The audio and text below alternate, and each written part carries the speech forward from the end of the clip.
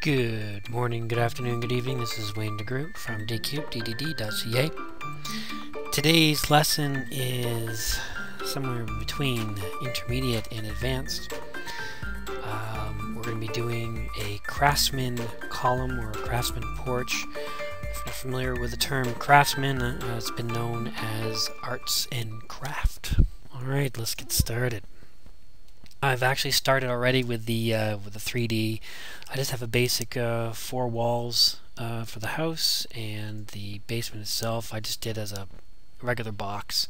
Same thing with the underside. So what we're going to do, we're going to be doing very similar to this here. We're going to be doing 3 different items for the columns itself. We're going to be doing a lower, a cap, and we're going to be doing a column or the upper half. In real terms, you have the box itself, which usually has cultured stone on the bottom. Then you have the space for the cap on top, and then you have the column, which is either tapered or straight, or an actual column itself, or you can actually taper off the bottom. Of course, here's an example of the tapered upper half. So you have a box for the bottom part, and you have a cap, and you have a tapered upper part. We're going to be doing this house here, mostly because I like it. We're going to change the brick here into stone, and we're going to put, so there's going to be 2 different types of columns here. I have one here, and second one, and then back to the first one again on the far right here. We're going to be doing 2 different ones at the same time, so hopefully it's not going to confuse people, but I do have multiple requests to do a very specific type of style. So let's get started. So we have our plan view, already have a plan done, and we have our beams already put in. But the first thing you should do is always plan it out first. Try not to wing it right away. I have an idea. My porch is going to be 2 feet off of the grade. Our first box is going to be 6 feet tall, and the second one's going to be only 2 inches tall, and then our column is going to be 3 foot 10. So I'm just going to put this to the side so we can actually get started on it. So draw, solid, and cube. I'm going to choose solid 1. The reason why I'm choosing solid 1 is because it's different from all the rest. I'm going to actually just click it in here, right, and then type in 2 foot. And the height is going to be 6 feet. I am now going to draw in the second base column that I want. So I'm going to try doing it with my favorite one, which is the pyramidal frustum.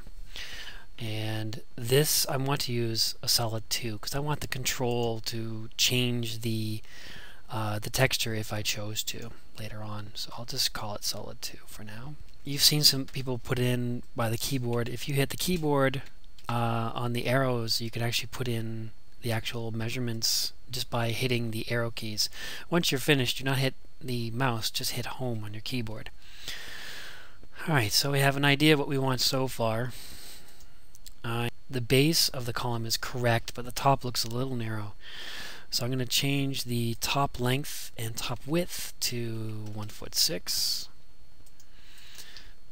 1 foot 6, and of course the height still stays at 6 feet.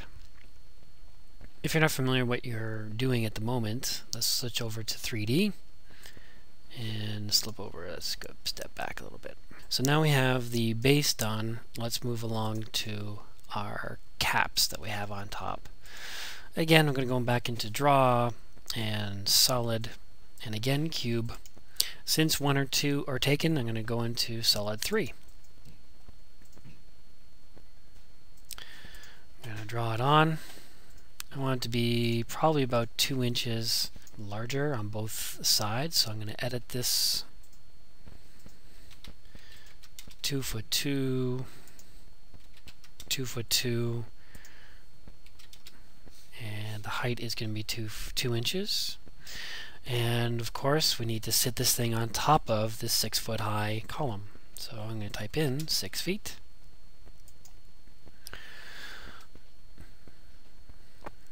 And I'm going to copy this guy over, copy, Now, of course, I would not leave it like this because my overhangs would be a lot larger. Because don't forget, our red area here is actually the peak of the Pyridophristum. Now, what that is, by the way, it is a pyramid with the top cut off. What we have to do is reduce the size of our cap. It'll be 1'8" and 1'8", and the height is still 2 feet, and the common and the elevation offset is still 6 feet. We have that done. Let's switch over to the 3D and see what it looks like. Now, as a default, the shapes, the solids that come up are normally this terrible bright blue. Here's a little secret some people do not know. Edit, surface, copy, paste. Should click on it. And I like my concrete here. So I click on that first and then click on this second. So it actually does do a copy of an actual material. Good, we have that done, so now I'm going to put on our columns. Copy this column here. Swing it over. This one here does not have a column on top, so it actually continues the flow of the look itself. Okay, now we're going to put on our columns. Draw, post, decorative. I'll just choose one here, the panels. Choose a spot. As a default, it will be a certain size. I've already forgotten what the height of the polygon is supposed to be. There's the 3'10". So, right, and column. Right now the depth is 10 inches, so I'm raising that up to 1'4". The height is going to be 3'10", and the offset is going to be 6'2", because it's going to be sitting on top of the cap. So I have that done. Now I'm going to copy that over to this one. F12. Let's get this thing in here. Now you probably should do this with a better measurement system than eyeballing it, but just doing this for speed purposes. Okay, so I have that done. Let's switch over to 3D. Alright, so far so good. Now the main thing we have to do is create a symbol. So File, System Library, and I'm going to add a new library in here. I'm going to call it My Posts. One step. Box it in. Alright, and now I have my craftsman post done, so I'm going to type in craftsman square. I know exactly what it is. And no, you do not link this up to a 3D, and I'll show you why. And since we have this open, I'm going to do this again. One step. Now, a lot of people say they get confused with when you go to start it and they go through the menu, it stops the command itself. That's all you have to do is either two things, is go around it.